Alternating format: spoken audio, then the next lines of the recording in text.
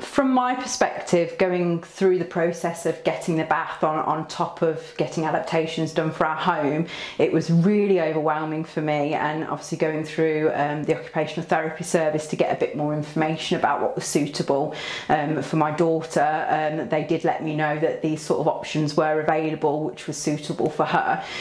One of the real difficulties that I found was looking at funding, because you look at the prices of one of these things and you think, oh my goodness, like how am I ever going to be able to afford one of these baths? But through talking to Abacus, through talking to the occupational therapist,